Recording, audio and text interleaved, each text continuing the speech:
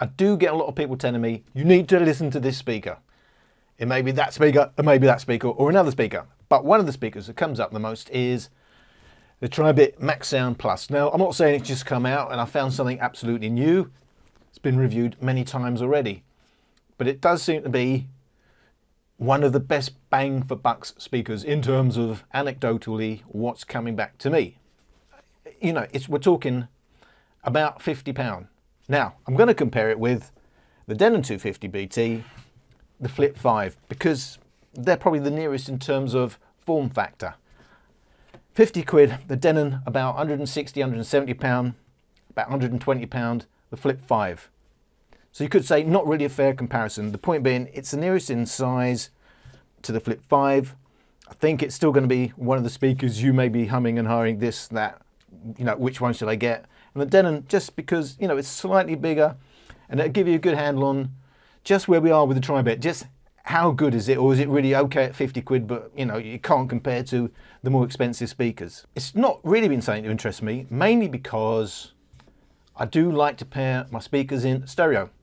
And while you can do double up, you can do party mode with two Tribit Maxsound Pluses, you cannot do stereo. So that to me was, put me off a little bit. And of course, do I really need it? Well, probably I still don't need it. However, it did interest me because, you know, the number of comments I'm getting, you know, you need to try it. And look, it's not an expensive speaker to get and try. So just to quickly go over, as I'm comparing it with these two, the specs and how they differ. Massive difference between the Flip 5 and the Denon and the Tribit, of course, is no auxiliary input on the Flip 5. So you're never going to get a firmware upgrade that's going to allow you to use an input because there is no auxiliary input on the Flip 5. You do get that on the Tribit Maxsound Plus, on the little flappy thing at the back. And indeed you get one on the Denon. I will say, one of the things that maybe belies the fact that it is, you know, at the end of the day, a budget speaker, it's a 2 volt but 1.5 amp charging input. So not even a 2 amp there. So one of the things that may already be suggesting, yeah, it's still going to be a budget speaker. Now, in terms of drivers, we've got that one racetrack mono driver on the Flip 5. We have two woofers on the Denon and a large passive radiator on the back. We've got two 45mm drivers on the Tribit and a passive radiator front and back. There's a little grill there for the passive radiator. Now, battery size, battery capacity, I'm going to say it's a 7.4 volt battery because it's a 2-cell, obviously in series on the Tribit. So 7.4 volts. I think it's 7.2 volts on the Denon, and I believe 3.7 volts on the Flip 5. Now I'm saying this because when comparing batteries, it's important to know the voltage. Normally if it doesn't say the voltage, it's 3.7 volts. Once you've got a 7.2 volt, 7.4 volt battery, to compare them, you need to be quoting 3.7 volt equivalents. In other words, you're multiplying it by the actual voltage divided by 3.7 times the actual battery capacity to get the equivalent. Because obviously it would be best if they all quoted watt hours, you know exactly where you are, but they don't. So quoted 4,800 milliamp hours for the Flip 5. I'm assuming it's 3.7 volts because I haven't quoted anything. I could have done some research. I'm sure I could have found out, but off the top of my head, as I sat down, I didn't know whether it was or not. So 4,800 milliamp hours capacity JBL Flip 5, 4,400 milliamp hours, 3.7 volt equivalent, 5,837 milliamp hours, 3.7 volt equivalent on the Denon. In terms of codecs, it is SBC only for the Tribit. It is SBC also for the Flip 5, even though it's twice the price. So you can say, oh, okay, it's SBC, it's all we're getting, it's budget, but even the Flip 5 only has SBC, but it's AAC, aptX on the Denon. So already you're getting a sense of, you know, what you're paying for, or even though it is obviously a larger speaker anyway, things that you're paying for already, that's something you're paying for, aptX. A little bit more in terms of the codec being used. Having said that, 4.1 Bluetooth version on the Denon, 4.2 on both the JBL and the Tribit. As you can see, the Denon is the larger speaker. 750 grams for the Denon. The Tribit's 595 grams, 540 grams for the JBL Flip 5. So it is the lighter. They really are very, very similar sizes. And I was actually thought the Flip 5 may be a little bit heavier. It's actually slightly lighter than the Tribit. They are all IPX67 rated. Now, you know, it is quite basic. I'm going to say, oh, it's so basic, there's no app. You know, 50 quid, you don't expect an app to go with your speaker, but there's no app to go with the Denon. And I have to point out, there's a problem with the Denon in that if you leave it on the shelf, it's going to self-drain within about 2 weeks. Now, I know that they say there is a way you can turn it off. It'll stop the drain, but I also understand there's a problem in turning it off that way. It's off the top of my head. So I'm not going to go into, this is the way to turn it off and you won't have that problem, because when I remember looking into it, there was a problem. If you turned it off in a certain way that stopped the battery from draining, you do get volume controls and you play pause button on the Tribit Maxsound Plus, a power button, and your X bass. Now I'm going to say the first thing I need to know, or anybody probably needs to know, and I'm sure you probably already know, but however, I'm going to go as though I'm, you know, reviewing this from scratch. X bass. So what's the difference? X bass on, X bass off. So without extra bass engaged, you can see the big roll off in bass, 7%, 13%, all the way up the volume scale. There's a roll off in the bass. This is telling me without extra bass on, it's not normal bass, it's a bass cut. It's consistent all the way to our maximum volume. And then we look at extra bass on, and now we're getting a bit of a lift at the bass end. So extra bass is really, for me, normal bass all the way up the volume scale. You will see it tops out at 73%. And from there on, it's increasing the volume above 200 Hertz. So extra bass is normal bass. No extra bass is a bass cut. No extra bass on, extra bass on. Not only are you getting a bass cut, you're getting a bit of a lift at the very high end. Extra bass is clearly flatter as you go towards the high end than no extra bass on. 67%. So you've got a nice bass lift and you've got a flatter frequency response with extra bass. No extra bass, maximum volume. I guess no extra bass on maybe is like a late night listening mode. You don't want to wake your neighbors. The other thing you can see is a remarkably flat frequency response, all the way up to 20 kilohertz. Now that is remarkable.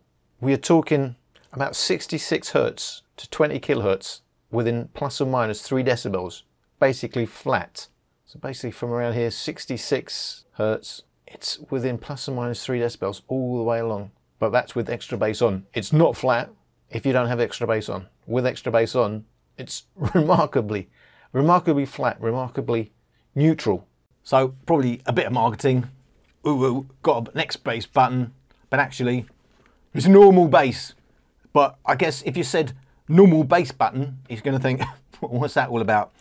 Turn it off, you're getting a bass cut, but you're getting a brighter sound because it's going a bit higher at the very high end. So what do they sound like? Well, first of all, I'm going to say the Tribit plays a little bit quieter than these two speakers. So I'm trying to get the volumes as even as I can without normalizing it. I'm getting fed up normalizing because I always think it favors the quieter speaker. So I'm not going to normalize them, but I'm going to get the volumes as close to each other as possible, which means in this case, I'm playing the Denon and the Flip 5 at 33% volume. I'm playing the Tribit at 40% volume.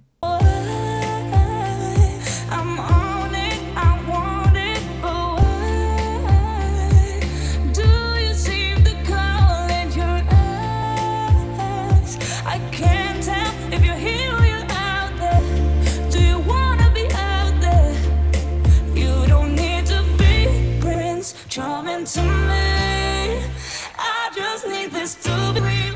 I don't need no fairy tale. You don't need a kill, dragon for me. Ooh,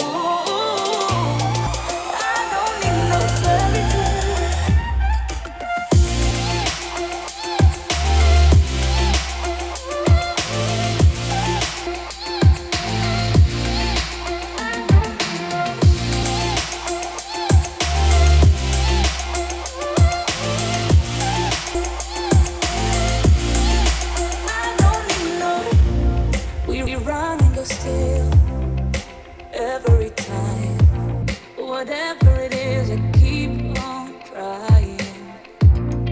'cause it ain't hard to forgive. When you know what it's like, that's why I'm better with than without you. Oh, I'm on it, I want it, but why do you seem to call it your own? So the Tribit playing at 40% volume, the Flip 5, and the Denon playing at 33% volume. The Flip 5 and the Denon do play louder. At these volumes, the Tribit minus 16 decibels at its bass peak, 71 Hz. A decibel louder, the Flip 5, while playing 7% lower in terms of volume scale. The Denon over a decibel louder again at that 71 Hz bass mark and playing 7% quieter in terms of volume steps than the Tribit. But the Tribit does have that very flat frequency response and does extend all the way up to 20,000 Hz. The Flip 5 rapidly rolls off around 14,000 Hz, and it has these dips as well all along the frequency response. You'll notice the Tribit does not have those dips.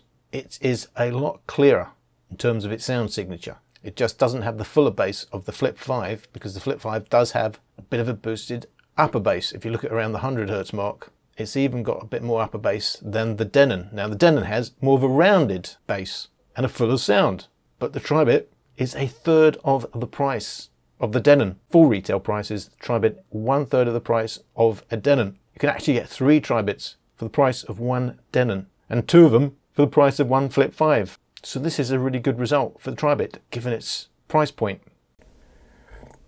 As I said in my Flip 5 review, I do think the Flip 5 excels at low volume.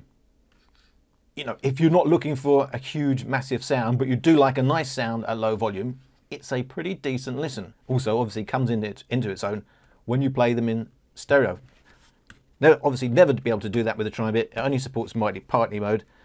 But the mono speaker, the Flip 5, you can pair 2 of them up in stereo. You can also pair two of the Denons up in stereo. But it's getting rather expensive when you remember the Tribit is a third of the price. So, quite a smooth sound. The bass is there, but obviously it can't match the other 2 speakers. But the clarity, I think that's probably what I would say is striking me about this speaker. Extended high end, pretty flat frequency response.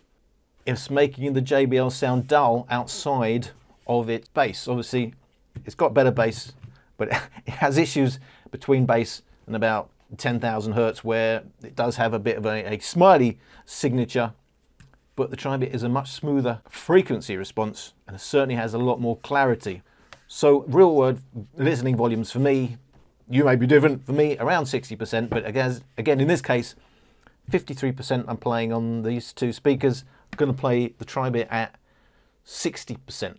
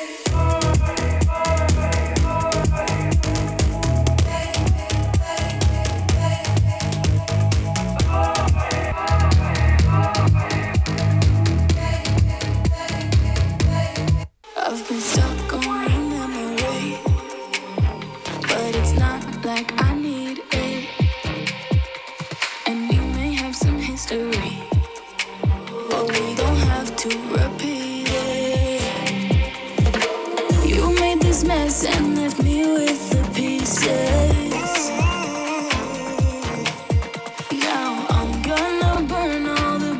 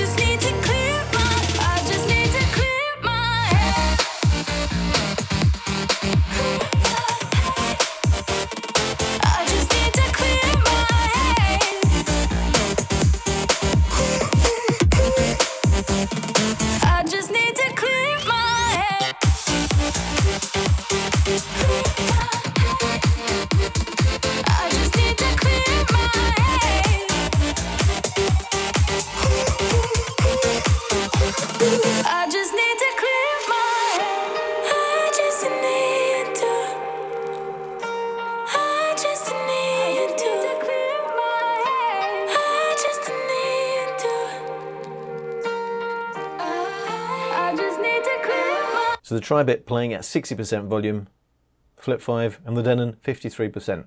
And then the volumes are kind of equally matched. The Tribit versus the Flip 5, again, the Flip 5 has all these dips all along the higher end and rolls off rapidly at 14,000 Hertz. The Tribit extending all the way up to 20,000 Hertz. It's a very well extended speaker and very clear. In terms of actual bass, there isn't the upper bass difference between the Flip 5 and the Tribit that there was around 33%, and actually the bass peaks are almost the same. Slightly more for the Flip 5, but almost nothing in it. And then the Denon, not much louder, in fact about the same in terms of actual bass peaks, but extending much further in the bass. So if you're looking around 50 Hertz, about -32 Denon, 7 decibels quieter for the Flip 5, and about 10 decibels quieter for the Tribit. So the Tribit doesn't extend quite as much as the Flip 5 or the Denon. The Denon does better, but in terms of actual lower bass extension, does better than the other two speakers, albeit is the more expensive and larger speaker. So when you remember the price level of this speaker, half the price of the Flip 5, third of the price of the Denon, with a full frequency response. No, there's no messing about like you do with the Flip 5, you know, have a bump here, have a dip there, but we'll give you some bass and that'll make up for everything else. It's a smoother listen. It's more relaxed listen. It's a detailed listen, but still the Denon is the hi-fi speaker here. Neither of these two can really match the full sound of the Denon, and in fact, its full, deeper bass. The question is, okay then, we're going to push them to maximum volume, so now all the volumes will be at exactly the same point. How do they really match up?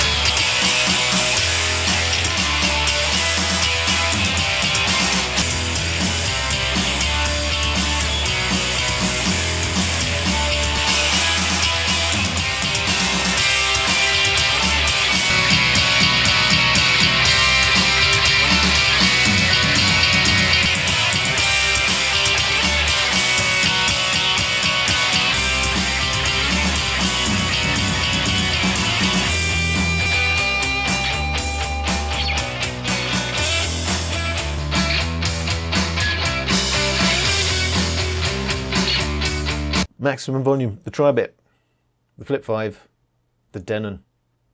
So they are now all playing maximum volume, which means the same volume steps. And at the same volume steps, if you're looking at the bass, so at the bass peaks, at maximum volume, the Flip 5 is just over 2 decibels louder than the Tribit, now playing at the same volumes. So 2 decibels at its bass peak, but as it extends deeper, 70 Hertz, 60 Hertz, not so much in it at 70 Hertz, only a decibel in it. But then again at 60 Hertz, 4 decibels louder for the Flip 5. So, you know, overall, Flip 5 does have a thicker, louder bass, but it does have the massive roll-off at the high end, as well as all these dips all along. The Tribit does extend, even at maximum volume, all the way up to 20,000 Hertz. At 20,000 Hertz, minus 62 is over 20 decibels louder at the high end, and genuinely louder. It's a still pretty flat frequency response, albeit with a bass cut at maximum volume. 20 decibels more at the high end than the Flip 5, and louder than the Denon. Denon also has quite a roll-off as it gets to maximum volume. 8 decibels more roll-off for the Denon than the cheaper, 1/3 of the price, Tribit. So the high end is really where the Tribit excels. In terms of average loudness, minus 18.8, over a decibel quieter than the Flip 5. But it's actually a bit louder overall than the Denon. The Denon does not play well at its maximum volumes, although it does have, obviously, the best bass of the 3 speakers.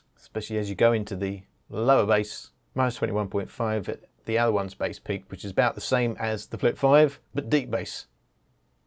Minus 27 for the Denon, minus 32, that's 5 decibels quieter at 60 Hz Flip 5, minus 36 for the Tribit, that's 9 decibels quieter at 60 Hz. Limitations of size and budget, the Tribit can't extend that bass, but it does have a decent bass punch, and it does have excellent clarity all the way up to maximum volume.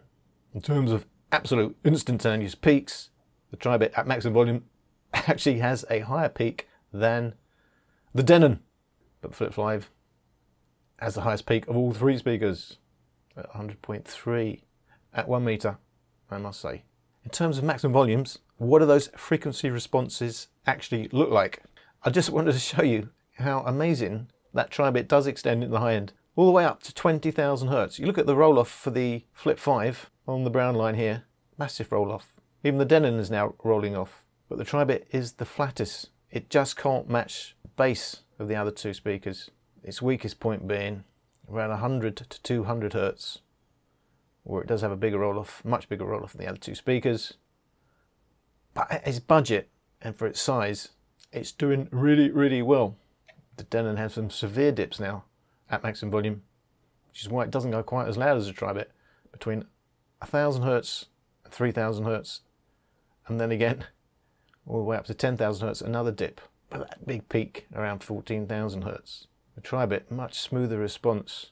Even the Flip 5, big dip, 5,000 to 10,000 before its little peak at 10,000. So I have to say, yeah, clearly this is a nice budget speaker. It's not like the Anchor Motion Plus, where it's a budget speaker that can actually really match much more expensive speakers, certainly in terms of loudness. So if you take the overall average loudness, yeah, it is a surprise to me it goes louder than the Denon, but that's because the Denon has the roll-off at the high end and there's funny things going on in the mids and stuff at maximum volume, although it does retain a decent amount of bass. But overall, when you take the whole frequency response into consideration, overall it's louder than the Denon. And it maintains that frequency response right up to 20,000 Hz. Now, that's remarkable to me. So, I mean, that kind of knocked me socks off when I found it was doing that. You are at no point are you losing the clarity. You may find it too bright. You may find it a bit too thin, but I think it's a nicely balanced sound. If you're not looking for a massive bass, the bass is there. You know, there were times when you would never get a bass like that on even larger speakers. But now, you know, you certainly get the sense of a bass slam, bass being there, but it's not a big full bass, but it's certainly there. The bare frequency response, something like was 60 Hz to 20,000 Hz. Pretty amazing, really, for a speaker like that. Now, I'm not saying it's going to sound hi-fi. Denon is the hi-fi speaker of the bunch. And the Flip 5, look, I still think it's a more rugged form factor. I still like the form factor, but why would you pay twice as much for a Flip 5? Well, because it does have a bit more of a bass. If it's all about listening, which it is for a lot of people, for a bass, you're probably going to prefer the Flip 5, but it's a better listen, it's a more detailed listen on the Tribit. The problem is you can't get stereo, and if you get a pair of Flip 5s, given the form factor, you get a pretty decent sound. It's pretty nice in stereo. In fact, it really comes alive in stereo. So in terms of, is this a great budget speaker? Absolutely. Can make the JBL Flip 5 sound pretty dull once you get over the bass of the Flip 5. It's detailed, maybe a little thin, but it's smooth. It's not overdone in any place. I mean, to go up to 20,000 Hz and not sound, you know, sibilant, not sound harsh or edgy, is quite a feat, really. So I'm quite impressed by this speaker. I'm not going to say, though, it's going to take over my listening, because, you know, the other speakers still sound better overall. But, you know, in terms of bang for buck, it's going to be close between this and the Anchor Motion Plus, which is the actual best bang for buck speaker, 2009. I would still go with the Motion Plus because you've got more headroom and you can play them in stereo. However, it rolls off heavy. There's nothing out there that I've personally got in this price range or size that can do what this can do up to 20,000 Hz. That is quite remarkable. So I did enjoy listening to this. I would say, yeah, I would happily recommend this to someone looking for a speaker around that price range, you know, or even up to past the £100 mark, up to twice that price. But then you start hitting the Anchor Motion Plus, And then I suppose it's going to come down to size. And don't forget, Anker Motion Plus still has an app. You know, you've got more flexibility with the Anker, but it's about twice the size, isn't it, of the Tribit. So yeah, everybody who said you need to try this speaker, he was absolutely right. It's a stonking value speaker, and I hope you got something out of my video, albeit it's many months after this speaker came out, so it's probably not going to be a shock to anybody, but I hope you found it useful, and thank you for watching.